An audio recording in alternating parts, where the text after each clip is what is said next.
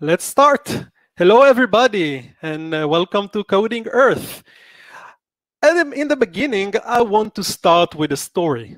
The story happened 2 weeks before COVID quarantine started in Israel. My customer appointed me and asked me if I can come to them because I'm a consultant. And they said that they have a very major memory leak. So when I hear about memory leaks, I'm very urgent to jump on the wagon and to get that challenge because memory leaks are a challenging thing. So I got to their office and haha, after 3 hours of investigation, I found the problem. And sometimes it can take longer than 3 hours. What was the problem? They had a major memory leak because they had some very big data source, and they were cloning that data source and passing all those clones to different objects. And each and every object had a reference to those clones. And each and every clone of data included something like 18 megabytes of data, which is ouch. And you know, cloning sometimes is a bad thing. And after something like 35 minutes, we finished crafting the solution to the problem.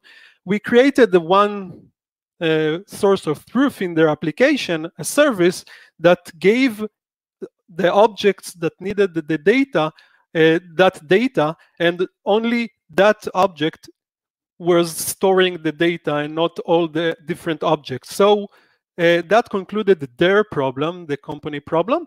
But this brings me to really memory leaks. Memory leaks will happen to you during your work, even if you are not a JavaScript developer like me, even in places like C++, C#, and etc., etc. So what we are going to do in this talk, we will talk about memory usage and how we work with memory, and then we'll drill down and into how we can detect memory leaks both in front-end code in JavaScript and in back-end code in Node.js. So a little bit about myself. As I mentioned, I'm from Israel. I'm Sparksys CEO and I'm a senior consultant. Sparksys is my own company. It includes only one employee, myself. I'm freelance. I'm both a Google GDE, Google Developer Expert in Web Technologies, and a Microsoft MVP in Development Technologies. This might mention that I have a split identity or something like that, you know, Microsoft, Google.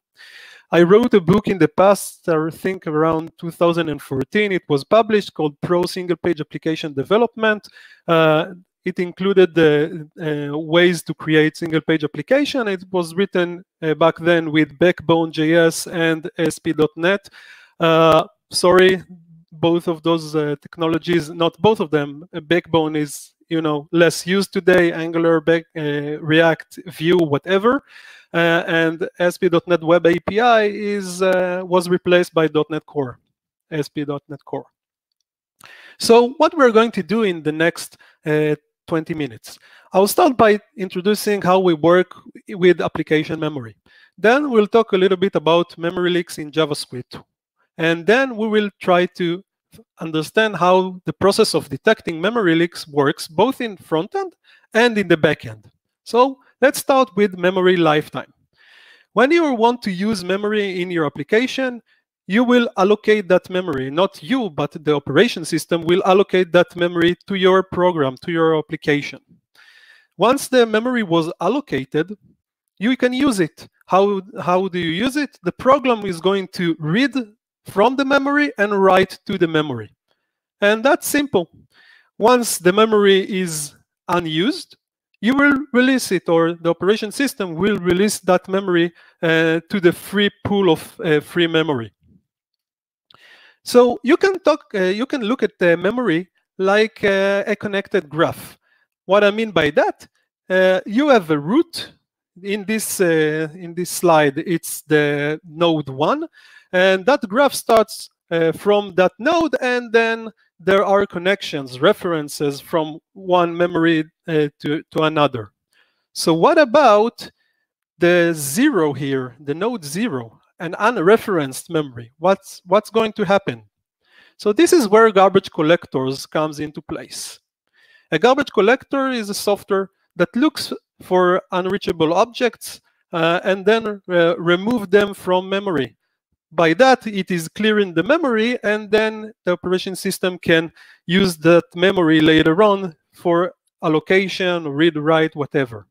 And there are two main algorithms for garbage collecting. One called reference counting garbage collection, and the second is mark and sweep. So what is a reference counting garbage collection?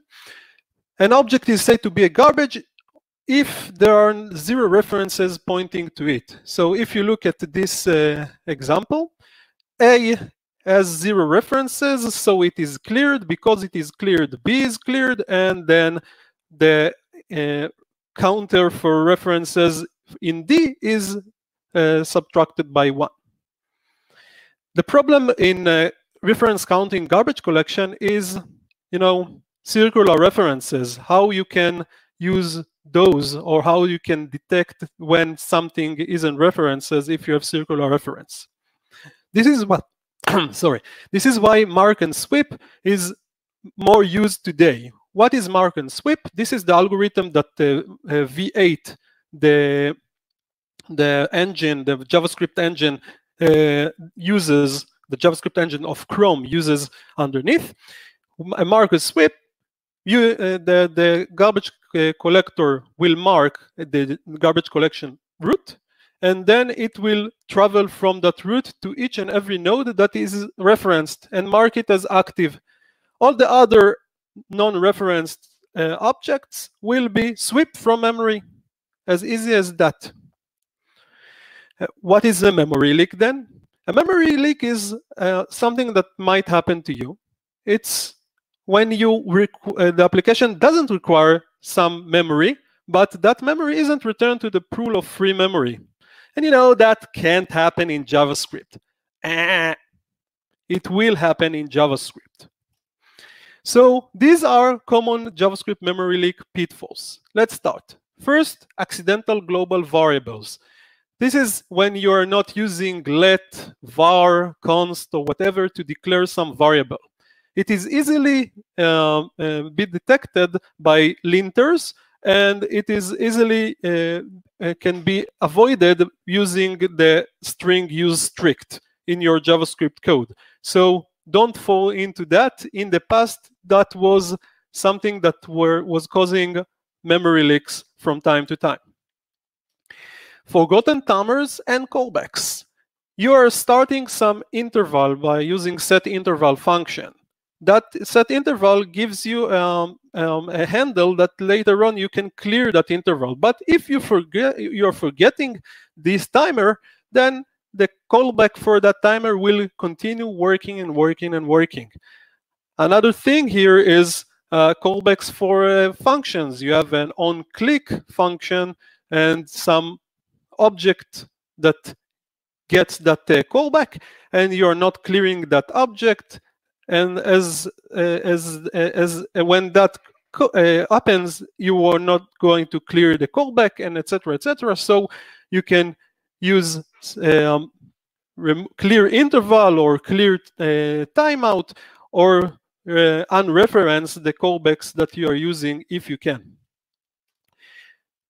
The third pitfall is closures. When you have a reference from the parent, when you have a reference for a closure is a variable in some function that is staying alive even though the function finished its execution. So when you have closures, unfortunately, they will stay in memory after the function ended. Those variables will keep being alive in memory, and they will get stuck in memory up until you clear them. So closures can cause memory leaks. Out of DOM references, this is only in the front end. When you're removing some or detaching some document object model object from your HTML, for example, but you have some reference to a callback, for example, on click event or things like that, this can cause DOM references to still be in memory and then cause out of DOM references memory leaks. So now we understand the pitfalls that can cause memory leaks. Let's understand how we can profile, or how do you do profiling for memory leaks. So first of all, establish baseline. By what I'm saying by that, you can open the browser in incognito mode, which won't affect with extension your environment. You can create a Git branch or anything else in order to establish that baseline. Once you establish the baseline, you did draw the line, you start by collecting the data. Later on, we will see how we can collect the data. You will collect the data, and then you will analyze the results. According to the analysis that you are going to do, you will tune up the application. After you tune up the application, you will test and measure again to understand if the memory leak was, you really detected that memory leak and you find some solution to that. And you will keep on this cycling of profiling up until you will solve the memory leak. If you didn't solve the memory leak, then you will collect the data again, analyze the results, tune up, test and measure, and etc., etc. So this is the process. So how can we detect a memory leak in the front end? First of all, the browser developer tools.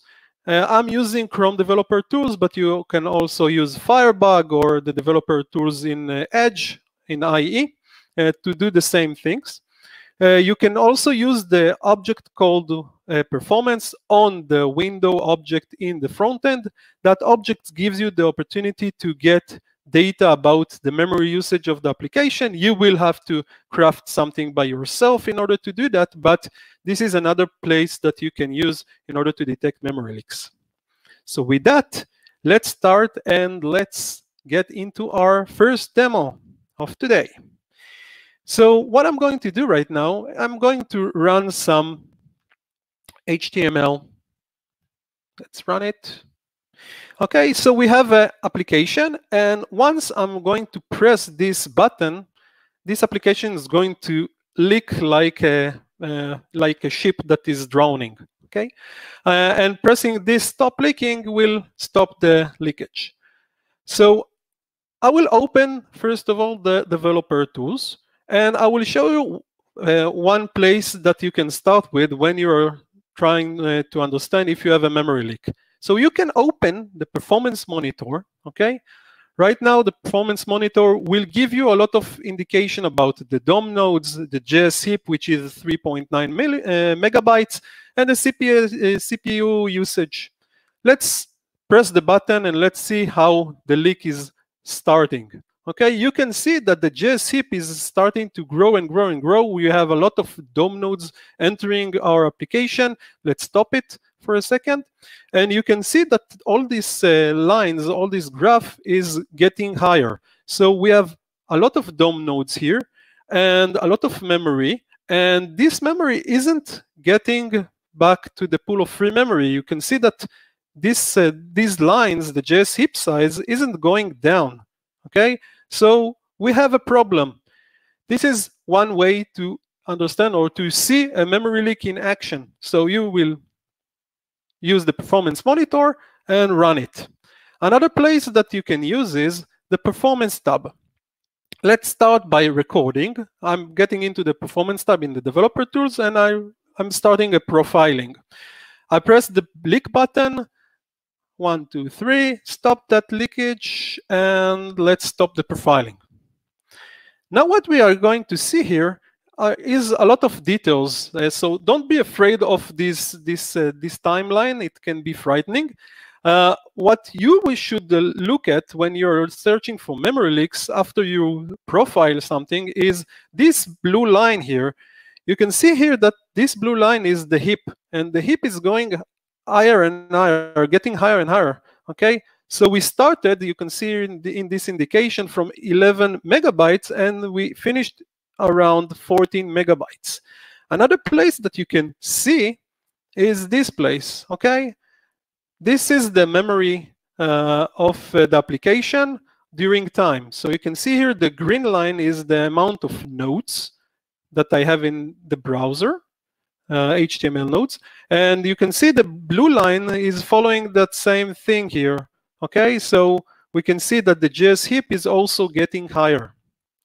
So this is another place that you can use in order to detect or to monitor your application. Let's see the third place. Memory. Memory tab can also help you to understand if you have memory leaks. So what you're going to do is take a snapshot. And after you take one snapshot, which is the baseline for your application, and it takes some time, let's wait for it to finish, I will press the leak button, and then a few seconds later, I will stop it. Okay, so here is the snapshot. Let's press the leak button, and let's stop it. And let's take another snapshot. So now I have two snapshots. One is the memory usage at first. This is my baseline. And the second is what happened after a few seconds, a few minutes, or whatever. Okay? Now I will wait that this snapshot will finish. And what you can see here is that I have a few options. For example, comparison. I can compare the the second snapshot to the first snapshot and see how things are going to look like. Okay, you can see that there are a lot of deleted objects. There are a lot of new objects here. The delta is 600. The allocated size is very big. We have a very big array here, okay, that you can see here. And this is the place that you can monitor the objects and see if you have memory leaks. How do you monitor the objects? You will open those squigglies, and you will try to understand what is this object later on in your application. So if you're asking yourself, what is going on in my application? Why it's so leaking? So let's take a look at the code of leak and stop leaking. So the first code here is, I'm just adding event listener to the make leak and stop leak buttons. In the stop leak, I'm clearing some interval and I'm writing to the console something. The make leak is the thing that creates the memory leak. What I'm doing here is I'm setting some interval, and in each and every 500 milliseconds, I'm just pushing to X here a new array with length of 100,000.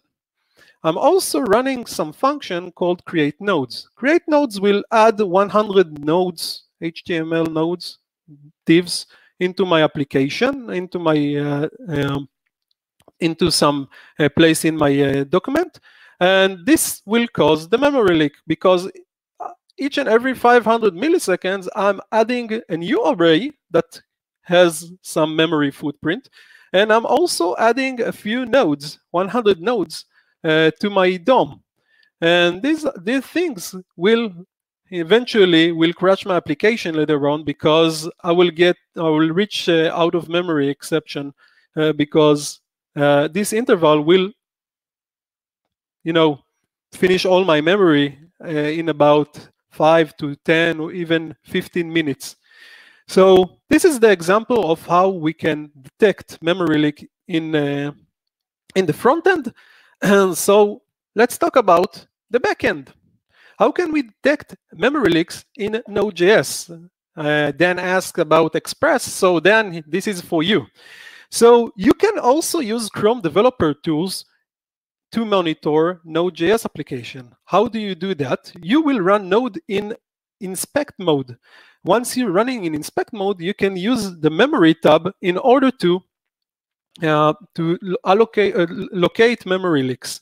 Another way to do or to monitor your application is use some code. For example, node mem watch or head dump are very known libraries that helps you to register to events and dump some memory usage into the disk. And later on, once you have those dumps, you can look at them, open them, and search for the memory leaks or understand if you have a memory leak.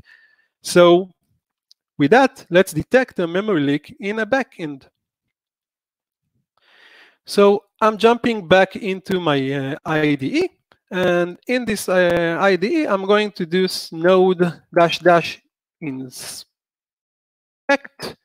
index.js. This is going to run my node application and in inspect mode. This is the flag for inspect mode. Once I run this, I can open the browser. Let's open the browser, Chrome, inspect device. You will go to Chrome -- inspect devices, and you will wait that it will find this this application. Okay, so it found the application that I'm currently running in Node, and it enables me to inspect that application. Once I'm pressing the inspect link here, I can see the memory usage right now, and I can take a snapshot. Okay, so this is going to be my baseline. Application is running. I have 2.3 megabytes. And now what I'm going to do is I'm going to create a memory leak. How can I do that? I'm going to use autocannon. This is a process that will run and for 30 seconds and blast the localhost 3003, which is the current location of my server, with HTTP requests. You can also use a tool called Siege to do the same thing here. So let's run it. And what's going to happen right now, I'm going to blast the server with a lot of requests. And now I can take a snapshot again, and you can see that the memory got to 5.9 megabytes. And let's take another snapshot, and you can see that it's 8.1. And again, I'm going to use the comparison from the third snapshot to the second or to the first, and you can see here that a few things jump into our vision. The amount of new objects, date objects, and object here, and numbers is getting higher and higher. This is probably the cause to our memory leak. So what's going on in my application? Let's take a look at the application. Let's understand what is going on. So in my application, which is very simple, I have a server that for each request is going to push to this array an object with the request URL and date. So logs aren't supposed to be in memory. You should dump them into file. This is the solution to this memory leak, okay? But it shows you that when you have big objects and big arrays, you can create a memory leak later on in your application. So don't stick big objects into your memory, both in Node and in your front end. So that was the example of how we can detect memory leaks in the backend. I'm not going to drill down into how to use head dump, for example, or the coding options, but you can take a look at those libraries later on after you saw this session. So JavaScript memory can, and it will leak eventually. You saw a lot of pitfalls that we should be aware of in this talk. Please monitor your production before, so you will find memory leaks as soon as possible. The customer that I talked the story from the beginning was in a critical application that was used by fire departments. You don't want a fire department application to crash during some accident or something. So be aware of that. Be prepared to solve the leakage problems as soon as possible. Thank you.